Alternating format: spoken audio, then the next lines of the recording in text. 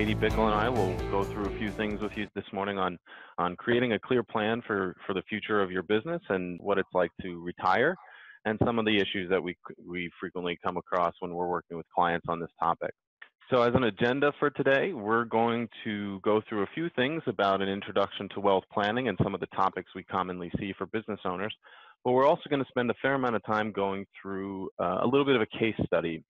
You know, wealth planning is a term that can be used pretty broadly, and sometimes it's hard to explain necessarily the value we're bringing to our business owners without just sort of showing you how we do our work. So what we'll do is use a totally fake, made-up client and walk through some of the ways in which we learn a little bit about those clients' needs, how we develop some strategies, and also how we go to the client to discuss those strategies and help them inform the decision-making process. I'm Paul Junick. I'm a wealth planner here in our Minneapolis office. I've got Katie Bickle, who's another wealth planner with us from our Fargo office today. Katie is a graduate from the University of North Dakota Law School, and she's a certified trust and financial advisor. And she works in our wealth and transition services team, which means that she spends a fair amount of time working with clients, understanding their estate planning needs, working with them on their estate-related and gift-related tax documents, and doing strategic planning around helping to make estate transfers and gift transfers more tax efficient. Hello, everyone. I am Katie Bickle, as Paul mentioned. Paul is a graduate from the University of Minnesota Law School. He is a certified financial planner and works in our Eide Financial Services group in the Minneapolis office.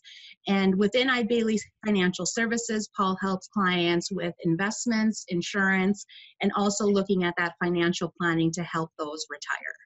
Thank you, Katie. There's a lot of different people who fit into the financial services world, and I think sometimes it's helpful to understand where we came from in order to understand how we approach the financial planning process. So Katie, how did you get into sort of wealth planning, and what are the things that really drive you when you're working with helping a client?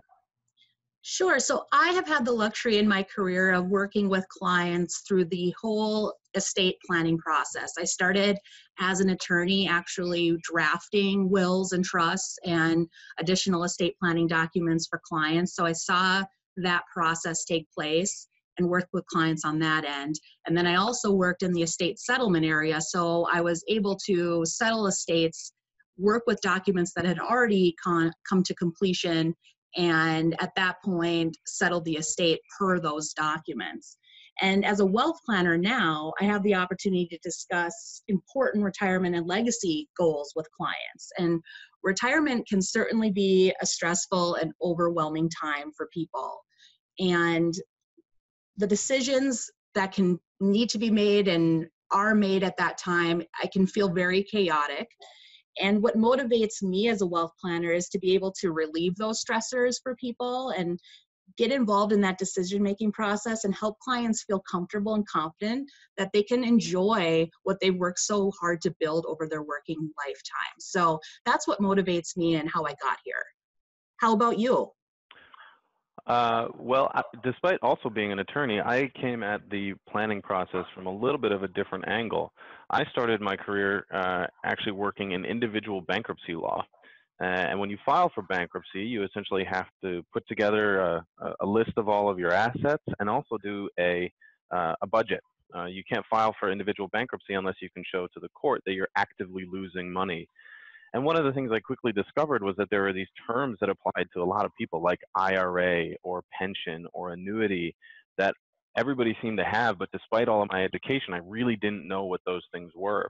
And so I moved into planning primarily to say, well, rather than getting to a point of bankruptcy, I'd rather help where you're already underwater.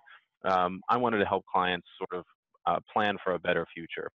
And so I've been working as a financial advisor now for a little while, and have had the opportunity to work with Katie's group a lot in the wealth and transition services team, and have been able to balance the planning piece with estate planning and the investment portion of my investment management background in a way that I really try to look at clients in a way to help them get to a place of financial independence where they're able to either walk away from a business or retire from a job and be able to just enjoy their life without worrying about finances.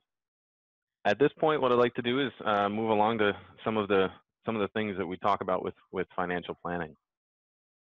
And as we've talked through what motivates us, we've talked through that retirement looks very different and is approached very differently by everyone. No two paths are alike. But when Paul and I talk to clients, we generally see clients' retirement concerns center around a few common questions. And that first question is, what do I have? And we want to understand the personal financial picture for each client. We want to know the value of their business, the real estate investments, etc. So we want to have that whole financial picture along with their liabilities. That second question is, what do I need? So we want to help clients understand, in our role as wealth planners, we want those clients to determine what that retirement picture looks like and if they have enough to sustain what that lifestyle looks like. And then finally, how do I get there? Which is obviously the most important piece, to identify what they have, identify what they need, but then how do we get to that point where they are going to feel comfortable? So that's that final step. We want you to feel confident and comfortable with that path. And again, every client's path is different. So as Katie said, each client is going to have a different path to get to where they need to go, but we start with 5 basic components of any wealth plan, and this is really the components of your own personal financial situation. The first is sort of your taxes, income taxes, understanding how your tax burden will impact your financial future, both with regard to your investments or your business or your job. Secondly is the investments, and in many ways, investments can be it's a topic for its own discussion, but for our planning purposes, investments are really something that you need as a tool to get you to the planning goals. So it's a critical piece that we won't go into very much depth today, but absolutely sits in a key component of a wealth plan. Insurance and protection is about making sure that if you have unexpected disability or death or long-term care needs, what are your options to fill those needs? And sometimes they're insurance, sometimes they're not. So it's really about understanding those gaps in the protection piece. Understanding your estate, how things flow if you were to die either soon or down the line, making sure that all the work that you've done, if you want to leave certain things for your children or for people who aren't your children, what are your options there and what does that look like? And of course, the last piece is retirement. What does it look like to someday no longer have to work, to no longer have to earn a living, and how do we get there?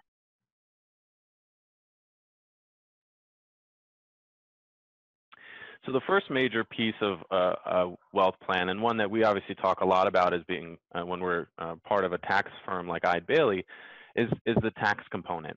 And I really break the tax planning into 3 levels. The first level, which people think about all the time, is, well, how do I avoid my taxes today, right? So we think about deductions, we think about making sure you're taking the most on your tax returns for things like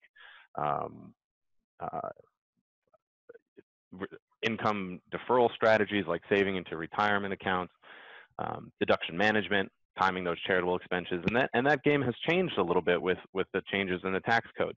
Now that the standard exemption is higher, there are fewer people who are going to be taking itemized exemptions. So how do we work with clients to understand how that impacts their plan? Well, on the business side, reducing your taxes today has a whole nother set of decisions to be made. Part of the construction management piece that is a big portion of it is understanding expense management. For companies that have lots of equipment needs and a lot of costs to run those businesses, understanding the differences between expenses and depreciating assets is a big topic of conversation. But even at the business level, there are income deferral strategies where portions of the company's profits can be saved into retirement accounts. The second level of looking at your taxes is not just to look at today, but what happens in the future. So if you invest in something like a pre-tax 401k or a Roth IRA, how does that impact your taxes in the future? Are there ways in which we can, even if we're not reducing your taxes today, look at what your future expected taxes are and reduce your taxes in the future? And the sort of third level of the tax evaluation is looking at your whole lifetime. And sometimes that can be a real challenge when you say, you know what, even though I may have to pay more taxes today, I think my tax rate today is lower than it's going to be when I retire, and therefore I might want to take certain amounts of income today. We see that happen very often with clients who are in the process of retiring, where after they've uh, stopped earning income either through their business or through a job that they've got, they may go through a period of time where their income is very low. They haven't started taking money out of an account yet, or they haven't started taking Social Security yet, and so they effectively have very little income. That may be a time in which you sort of elect to take income now rather than later. So those are the three levels of tax planning that we go through with each client. Another component of wealth planning is the investment piece. And as Paul mentioned earlier, this isn't a presentation about selecting the right investment, but it is about understanding how considerations of your investment strategies make a big difference in the outcome of a plan. So we want to always invest through the lens of a plan when we're looking at wealth planning as a whole. So before you get to the stage of thinking about what to invest in, there are considerations we know that will impact the plan regardless of what happens in the market. So definitely taxes, what kind of accounts you're using matter as far as taxes are concerned. Also understanding how the fees differ between all the different forms of investments that you're currently invested in, such as account fees, expense ratios charged by mutual funds and ETFs, insurance costs within a permanent insurance account, things of that nature. So we want to make sure that we're looking at the fees, and the more you pay in fees, the fewer dollars you get back, right? So we want to make sure that the fees you pay are worth it. And then flexibility. Are there limitations on when you can change your investments or get out of them entirely? And are there ways you can make the changes to the investments while avoiding those penalties of potentially liquidating early? Above all else, we want to invest and liquidate with purpose. So investing with a purpose in mind. What are these funds going to be used for according to the plan that we work through? We want to look at the full picture. We also want to liquidate with a purpose. How do we plan to use those proceeds from the investment liquidation? We always want to have a plan in mind and look towards the future when we're investing as well as liquidating. And one of the things I would add to this too, as we've gone through it, is that all of those topics of conversation around taxes, fees, and flexibility, which apply to traditional investment vehicles, also apply to decisions you make as a business owner on whether to expand your business and how. You know, if you compare the difference between purchasing equipment versus purchasing real estate, you know, the taxes are different for the two of those. There are different fees and costs associated with running a business or owning real estate versus making sure equipment is running. And then there's flexibility too. Is it, you know, are you buying a very specialized piece of equipment that would be very hard to sell in the future, but you know, we need it to run our business now. So those same topics of conversation come up, whether they're traditional market type investments or business decisions that you're making. So as I mentioned earlier, we start with insurance conversations by discussing the particular need for insurance.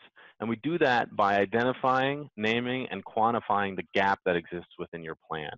So is there a gap that would be caused by premature death or disability? The easiest example to this would be if you have a husband and wife team and one spouse is the breadwinner. If that spouse dies early, what is that other spouse going to do for making sure that they can maintain the home, pay for the kids, and eventually retire themselves? So that's a clear gap. What would be needed to fill that gap? That's a planning question. The second part is about what assets are currently available to fill that gap. So to use the example of the person with a job and a spouse who doesn't work, if by the time that working spouse is on the edge of retirement, well, maybe they have a good pot of money saved up in things like a 401k or an investment account, where even if they pass away, there are enough assets for the spouse to live off of. And then the last part of that is identifying solutions. Let's say there really is a gap and they don't have anything to fill it with. What kind of policies are out there that make the most sense? And then once we identify those policies, is that cost really worth it? So some of the common needs and solutions that we work with a lot: income replacement, that's the example of one spouse working and being the primary breadwinner. Term insurance is often a pretty good solution to that. It's low cost, and you don't need the coverage typically after the person stops working. Another big portion that we work with a lot is anticipated estate tax or liquidity need. If the vast majority of your net worth is owned in the business, and you pass away and you have exposure to estate tax, you wouldn't want to have your spouse or your children have to sell a portion of your business just to pay your estate tax. So sometimes we can use life insurance as a way to fill that need. Another core component of a wealth plan is the estate. And the estate plan is an important piece of the puzzle when we're using a holistic approach to wealth planning. We want to start with who gets what or how assets are currently titled. So as a wealth planner, Paul and I will look at your beneficiary designations. We'll look at who are the primary and contingent beneficiaries for life insurance policies and qualified accounts. And we'll also look at transfer on death and payable on death designations.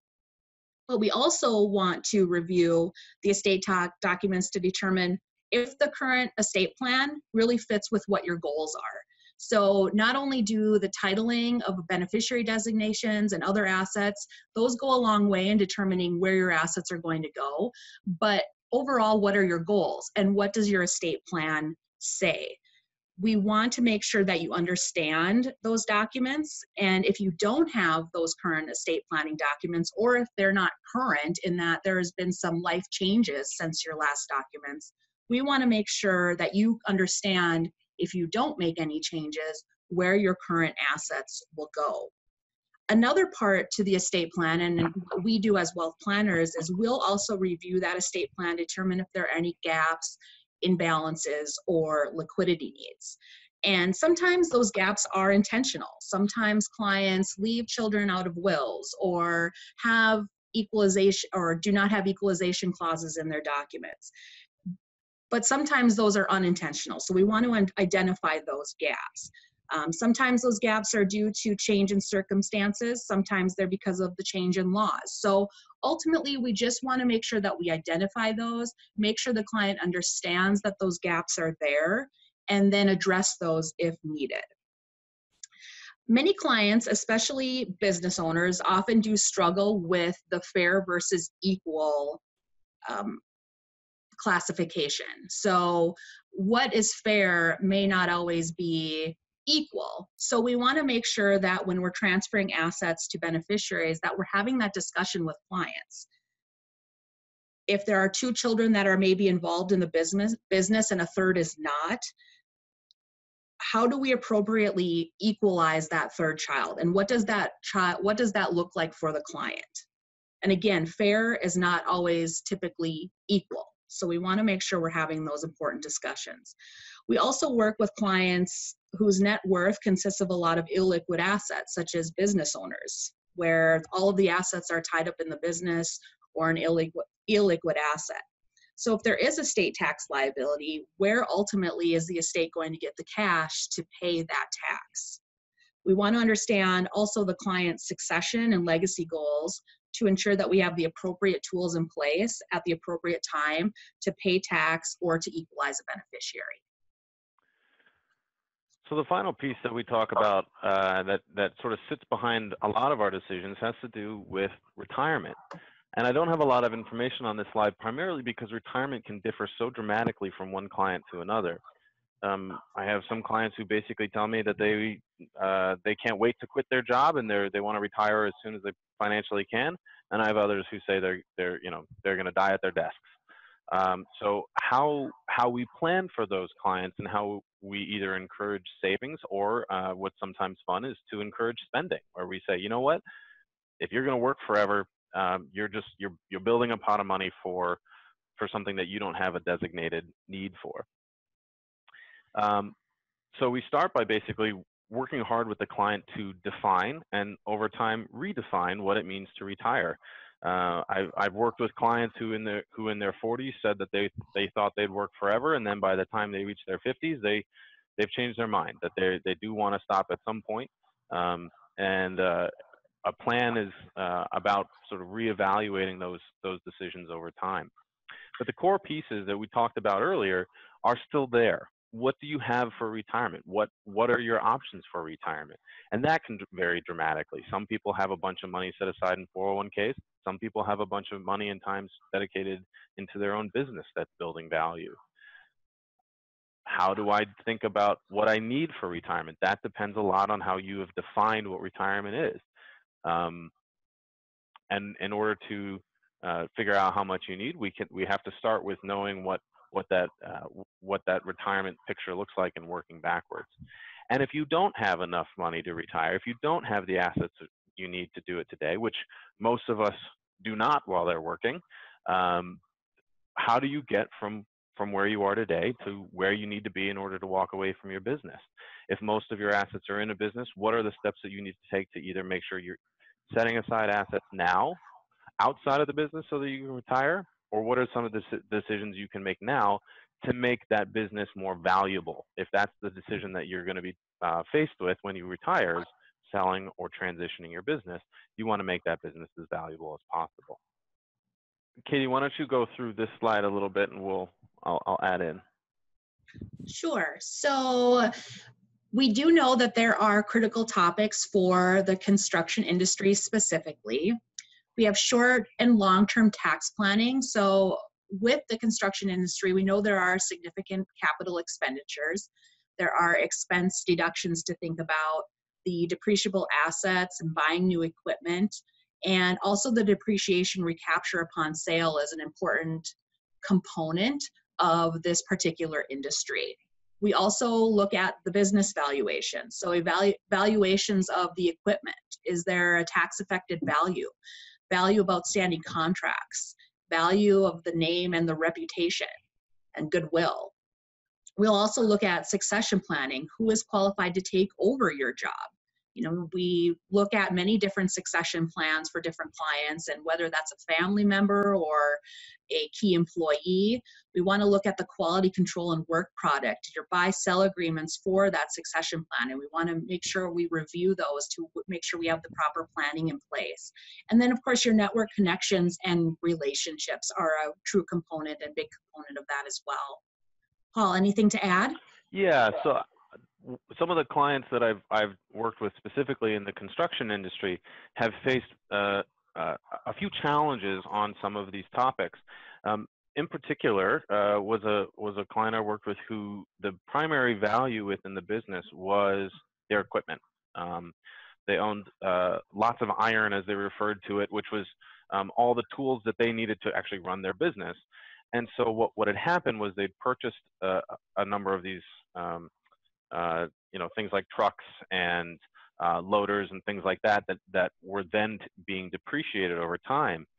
Now, even though that that depreciation is nice from an income tax standpoint, when those assets get sold, whether that's because the whole business is sold or if those assets are sold within the business, there's a term called depreciation recapture. It essentially says, we allowed you to take an income tax deduction as you were depreciating them. Now, if you sell them for a gain, we're going to call that recapture ordinary income. That's much more expensive. That's much more at a higher rate than capital gains rate.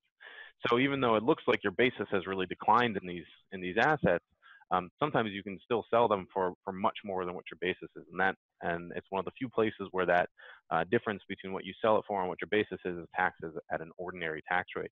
That made a big difference when it came to going down to the third box, or the second box, the value of that business. There was an argument to be made, well, I think the business is worth this. Well, yeah, but if I sell it, I have to pay a big tax bill. So understanding how those things work together is pretty critical to understanding what a reasonable expectation is for how and when you sell your business. And then the other piece that comes up with pretty much every business is this idea of making sure that if this business is your baby, this is what you created, how do you keep that quality of work and that reputation strong as you transition, or whether it's transitioning out to a third-party buyer, if it's your name on the business, or if you're the one who created or really brought that business to a successful point, you don't want to see that crumble. So how do you make sure that that quality control is in place? And unfortunately, that's not something that often comes with a big dollar benefit, but we understand that that's an important piece of working with construction companies in particular.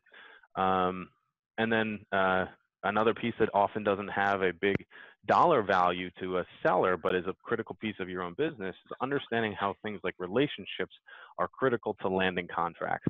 If you've been the person who's leading those relationships and you're landing contracts because you know who to talk to when a new job opportunity comes up, if you leave that business, that's a critical resource for that business that's no longer there. So understanding how that fits in is a big part of a financial plan for the business owner. So putting it all together, we've talked about the different components that may make up your specific wealth plan or wealth plans in general, but how do we at Eide Bailly approach the wealth planning process? So our first step is we want to build your team. We have a lot of knowledge. We're grateful for that. We have a lot of it at our fingertips, and we want to ensure that we pull the right team together to deliver that appropriate expertise based on your specific needs and your specific goals. The second step is to build your plan. We will pull together that expertise through advisor recommendations and gather that information that's necessary to build your plan. And when we pull those two together, we can build that right plan for you. The third and probably the most important part, the most important is to implement those strategies. It's one thing to get through the build your team and get through the build your plan, but at the end of the day, if we're not executing on that plan, then we're failing you as your trusted advisor. So we want to make sure that we are asking, whether that's asking your attorney to update your estate planning documents or retitle assets, or ask your CPA to look at the tax picture again, and any gains that may be associated with a sale. We want to make sure we're implementing those strategies. I would reiterate too that when we work on these wealth plans, they often take years to develop and years of a relationship. And you know, in the beginning, when we start your strategies and we build your plan and we tell you what we need, what we expect, how we expect to get you to where you need to go, all of that work is kind of meaningless if we don't actually help you implement it. We work with clients over time to get moving in the direction they need to. When we were putting together this presentation, we started by putting together the details of what wealth planning is. And we realized that because it's different for different clients all the time, it's very hard to sort of boil it down to here are some of the things that we do for these clients. And there may be people in the audience who say, well, that's great, but I don't really need that. And so I think what we tried to do is say, let's show how we actually do our work. Because the way we do our work as a team, remember we build our team first, and then we build our plan. The idea is we work together with things like if you've have a long-term relationship with your tax advisor, we work with your tax advisor. We work with your attorney to make sure we understand your estate documents. We work together as a team to try to find the right answers. And so this case study that we're going to go through for Joe and Marie Johnson, again, totally fake clients, is going to be a little bit of role play between myself and Katie. You'll hear the way our clients sort of come to us. You'll hear the way we get to learn a little bit about them. And then you'll even hear a little bit about how we come up with some of our strategic solutions. So I'm going to jump right into it. First is the typical setup. Katie and Paul receive an email from a made-up tax partner here in our Minneapolis office named John Smith, who says, I have a client, maybe considering retirement soon. I met with him this spring to discuss his taxes, but he didn't seem as excited to work as he had been in previous years, despite having a great year financially. He talked a lot about his grandkids who live in Arizona, and I think he'd like to see them more often. I know you help with investments and insurance stuff, but can you help him with these big picture type questions? So I respond, John, it sounds like your client may benefit from the wealth planning approach. Let's discuss and see what you know about the client first. Let's try to connect with the CPA. So next, John, Katie, and we all get together and we have a conversation. And as we're leaving the conversation, Katie and I connect a little bit to start talking about some of the things that we learned from John. So Katie, I heard from John that let's see, clients are about in their late 50s. I didn't get an exact date of birth, so we should make sure that we follow up with him on that later. John doesn't know the spouse very well. It sounds like most of the time it's just the husband, the business owner, who comes in and works with John on the details of their taxes. So, but we're looking to do a plan for both of them. So we may need to get her into the meetings as well. I think her name was Marie. Also, did you hear that he said he's been working with uh, with the business owner now for like 20, 25 years? That's a long time. We better make our planning pretty good for this guy. Yeah, and what I got from the meeting too is it seems like Mom or Marie is basically retired. It does sound like she does actively work part-time if needed in the office. Also, there are the two sons.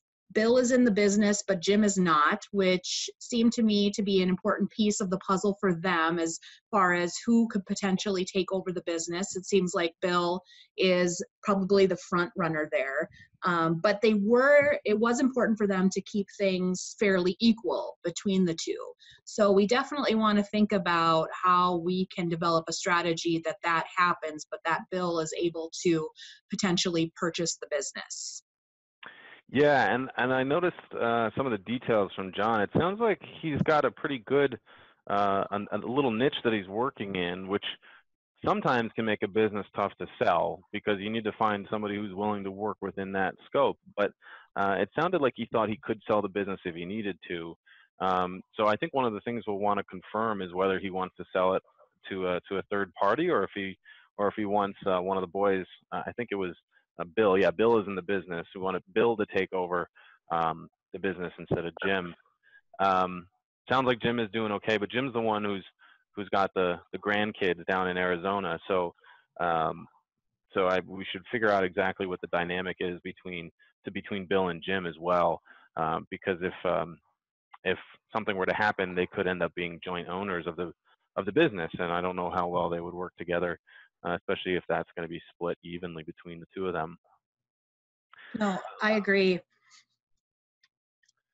So as far as the cash flow, I assume that they were pretty cash flow neutral. Did you agree with that? Yeah, normally we would see some kind of big savings account, or even just the cash would be going up on the side, and you'd see that in their tax documents, right? We either see an investment statement, or we'd see a savings account that's generating significant interest, and I didn't see anything like that. So let's assume that they're cash flow neutral, and by that I guess we just mean they're spending everything that they're making, aside from exactly what they tell us they're saving. So things like 401k we can see, but everything else is just going to be spent. And it might be important just to possibly increase their spending in retirement. I know we've talked a little bit about their budget and got a little bit of an idea, but most clients are looking at spending a little more in retirement, whether that's for travel or medical insurance, things of that nature. What do you think about that? Good point. I think John mentioned that that Joe visits. Joe heads down to Arizona for a convention that he likes to attend every year, and I think he puts that expense into the business. But he also, while he's down there, gets to see the grandkids. So if we think about that as an annual trip for him, we should make sure that we're capturing that as an additional expense for him personally after he retires. Also, the truck, right? I mean, he's got a nice new truck, and you get to depreciate those so quickly that it makes so much sense to put those into the business. But if he's in the habit of driving, a nice big truck that's only a couple of years old, that's a pretty significant expense that we should make sure that we have covered in retirement as well. All right, so okay, we've got the base facts down. We got some retirement. What do you think their goals are? Like, how would we define those based on our conversation with John? Well, it sounds like Marie, or Mom, doesn't necessarily want to control the business if something should happen to Dad. That's what I got out of the discussion with John and Marie's stance on the business. It does sound like Bill could run the business with Dad, but potentially we may want to look at Bill possibly buying out Mom down the road. Maybe that's a strategy we look at. And then I know obviously we touched on whether it's an internal sale makes more sense than selling to a third party if Bill's in a position to take over the business. But could Bill take over right away? Does he need the extra cash, or would he need cash to buy out potentially Jim or Mom if need be? Right. It sounds like John doesn't know Bill all that well yet. I mean, if he's not trying to take over as the business owner, there's no reason for him to know him yet. So I think we'd have to go to Joe and see what he thinks about whether or not Bill would be able to take over the business in the short term. And I also get the sense that Jim, working as an ER nurse down in Arizona, he's not gonna be of much help if something were to happen, right? I mean, he's not gonna be able to contribute, and I don't think he's gonna want to contribute if Joe passes away and leaves it either split between Mom and Bill, or just outright to Bill. So if that's the case, how do we make sure that it's fair, right? If that Jim gets a portion of it, even though he's not going to run the business. Right. Well, I think we've got enough background, or at least we've gotten as much as we can from John. I think we need to go talk to the clients themselves and sort of hear what they have to say. That sounds like a good idea. All right. So during the client meeting, we pick up a few interesting facts from Joe and Marie. Joe said that the business is doing great, and so am I for now. That makes it sound like he's feeling comfortable now, but maybe he wants to walk away at some point while he's still physically healthy. I know his work can be very physically demanding for him. Marie said she does love it here where they're living right now, but she feels far away from the grandkids. That makes me think that really she's raring to go and get down to Arizona more regularly.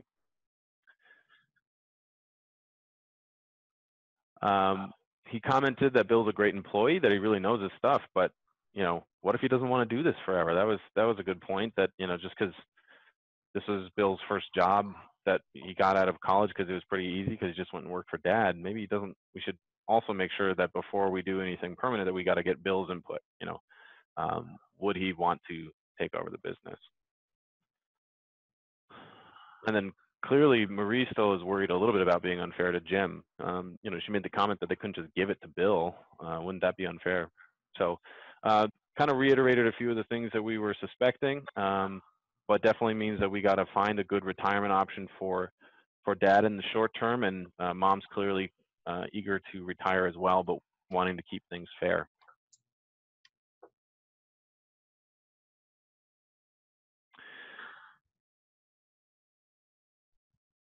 So the first step that we would do, I think, Katie, is we should probably take a look at what they've got. Let's start with their net worth statement. So I put them into our software and generated this net worth statement. Looks like we've got everything accounted for in terms of the values. Is there anything that jumps out at you? Well, it definitely looks like the business has the most value compared to the rest of their assets, especially their retirement assets. And then also, in terms of Joe's estate versus Maria's estate, I mean, the business is all in Joe's name, which could potentially be an issue down the road if we're looking at equalizing and whatnot. Yeah, that certainly raises a couple of my concerns. If we talked about, equal and fairness, if we gave one kid the business and the other kid just the investments, that's a big split. So let's take a look at that balance sheet and just look at it in a different way. Boy, when you look at it this way and you see the value of their business relative to everything else, that's just that looks like Pac-Man right there. We got to figure out a way to balance that out in the long term.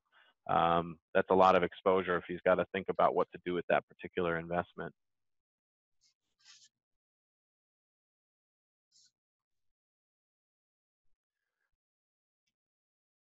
So I think we've figured out about where they are today. They actually we figured out what the value of the business was, the value of the retirement assets, the value of the home. I think we got a good starting point, but we got to figure out where they're going. What do things look like in the business? So here's their cash flow. The cash flow basically, Katie, we're seeing their inflows and we've got their outflows, expenses. Remember, within the expenses, that's their taxes. And then we got their planned savings, that's their 401k. Looks like we've got them to pretty much cash flow neutral, right? So, you know, they could call it $300 in the first year, $634 in the second year. So they're not saving anything outside of what we've got designated. But one of the things I noticed, Katie, is see this, and when he's 65, his business income just continues. Right. And is that necessarily the case? I mean, do we know for sure, is that coming all from business income, or what are those other inflows? Let's drill down into that a little bit. Okay, it looks like his other inflows are a portion. He's got a chunk of money coming in from the business, but he's also got a lot of money coming in from the real estate. So the real estate is generating a fair amount of money. I mean, he's renting to himself, but it's good to know that, you know, if we took the company's real estate and separated that out, that there's some good income there as well.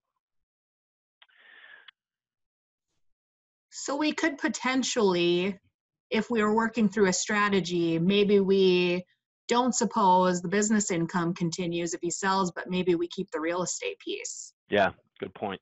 All right, let's try modeling the sale of the business in a minute. All right, polling question number 2. So we're going to do 1 and 2 back to back just to get those out of the way. But the second one here is, in the example of Joe and Marie Johnson, would business income continue if Joe stops working? And the results for this one was 71% true and 29% false. I actually think that's a great response, because it shows that in some businesses, your income can continue even when you've stopped working, and in other businesses, it doesn't.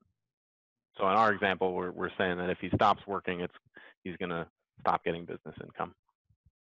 Okay, we'll go ahead and do polling question number 1 here. So polling question number 1 is now open on your screen. All right, we're going to close this poll and hear the results. All right. Okay, well, we'll jump back into some of our work.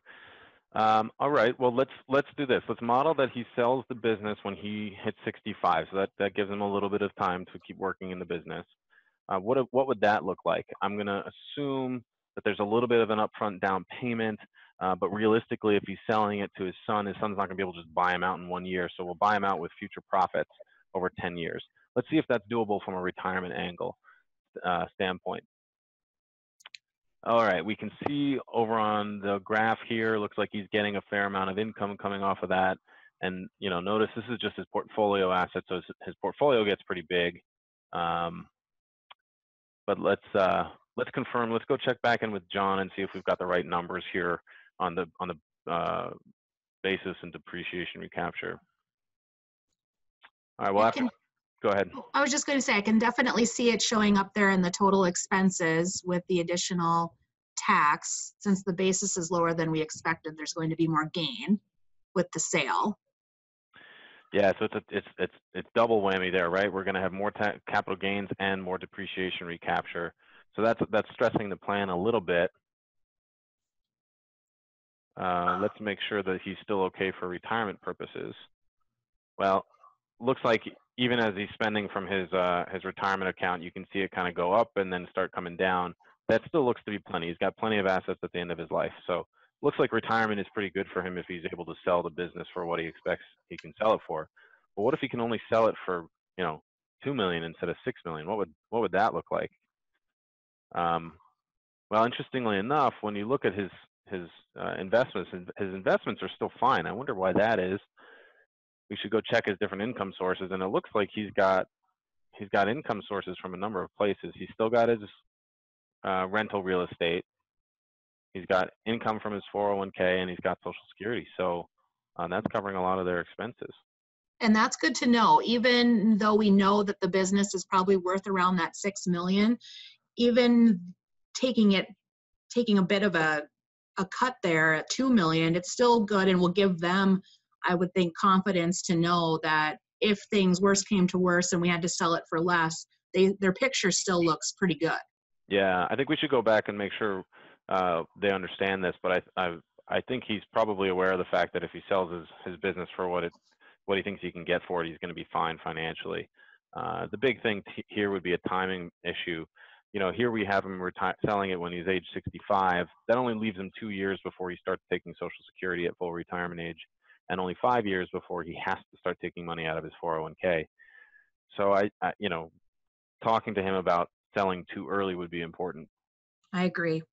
All right, well, let's move on a little bit then to the estate balancing, because I think that's really what they were focused on a bit too. According to the attorney that we talked to, the current structure, and this was confirmed by Joe and Marie, everything transfers to the surviving spouse first, and then at the death of the second spouse, the business goes to Bill, and then everything else is split evenly. So I think they clearly said Bill gets the business. Let's see how that looks. So initially, we can see what we brought up before when we're looking at the two boxes, Marie's estate and Joe's estate. Obviously, they're not in balance there because all of the business interest is with Joe. Right. But then we'll see that Marie then would inherit the business, which is that box, that 7.7 million, because then Bill would obviously get it at the death of Marie. But then at the bottom, it's interesting. So that total to heirs box, if we looked at that, how does that split out between the two sons? Let's check it out. Oh, well, wow. Everything is very heavily favored towards Bill. And that makes sense if they were to die today at last death in 2019, because Bill gets the business and one half of everything else. Most of the values in the business, and Jim and Sarah only get a little bit.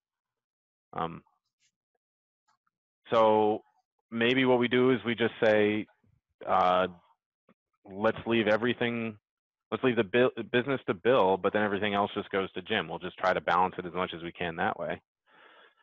All right. Better than before. A little bit, but.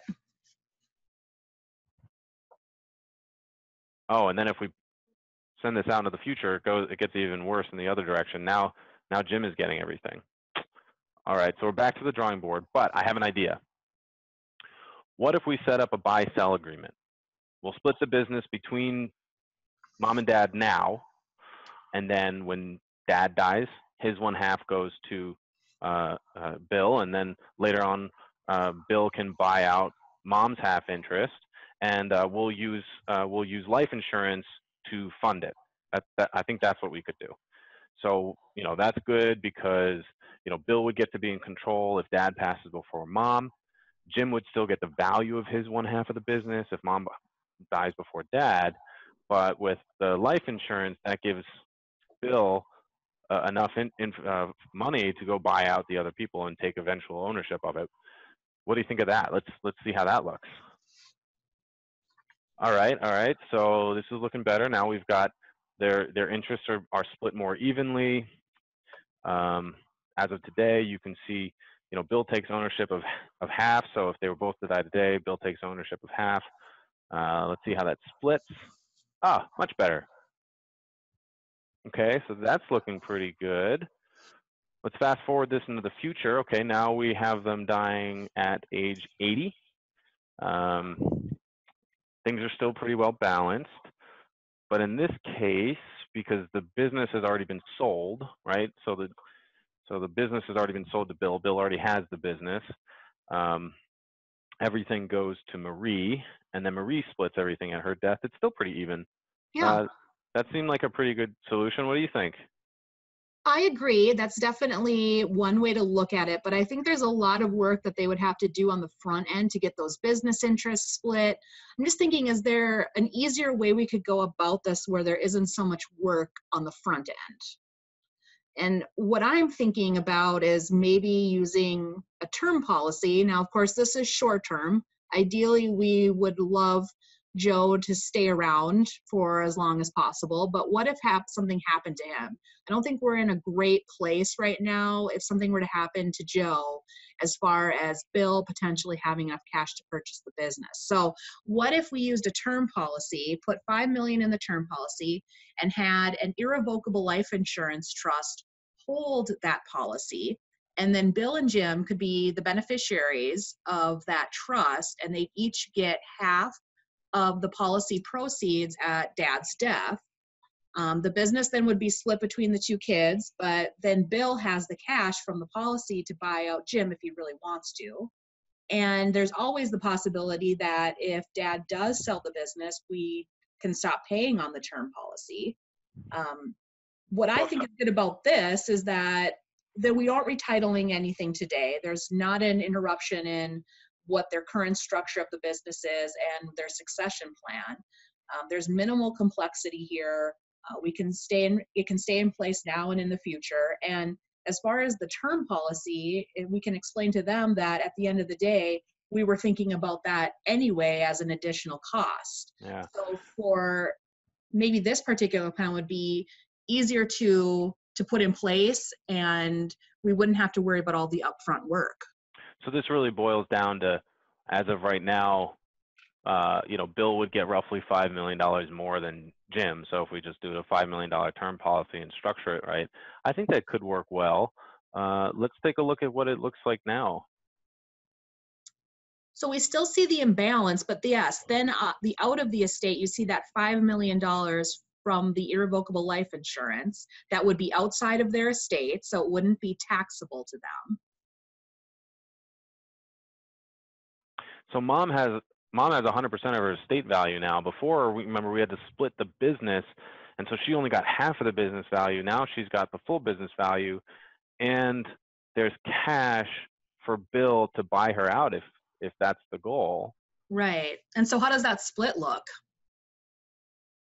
Much more even. Let's look in the future. Still even, because everything is just split evenly down the road. Well, that seems like it could be a really good option as well. Maybe we need to go back to the client a little bit. You want to go through some of the other issues we'll have to bring up with them?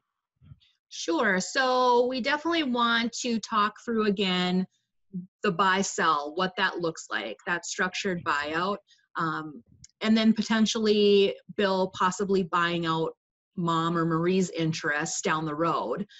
And then, of course, I think it all comes back to, again, because of the two sons, what is the fairness of splitting those assets later?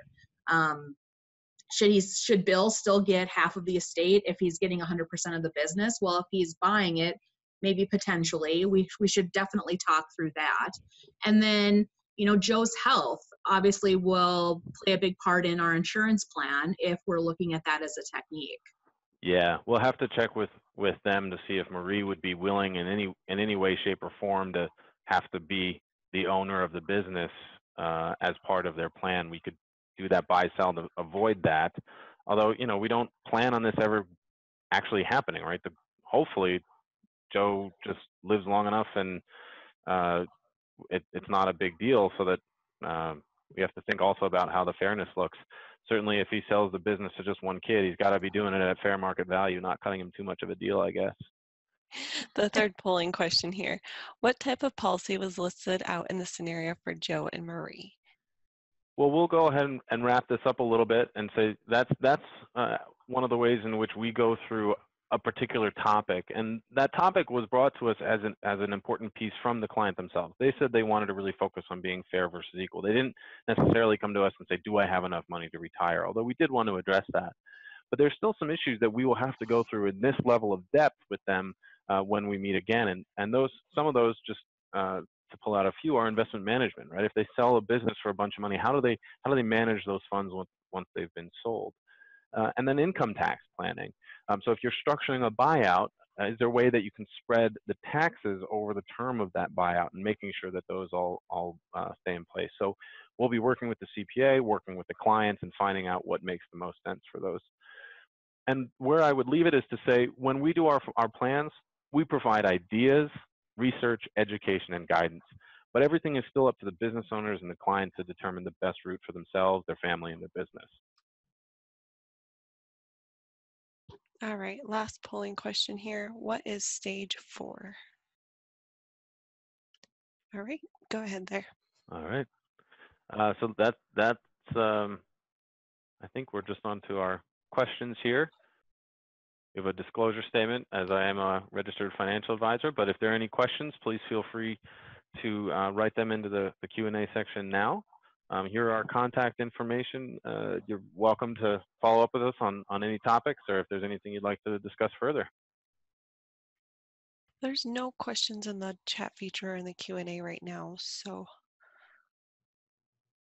Well, thank you everybody for attending, and enjoy your spring, and hopefully we'll be keeping an eye out for your CPAs who are working very hard to get through tax season right now. Thank you, everyone. Thank you guys. Have a great day.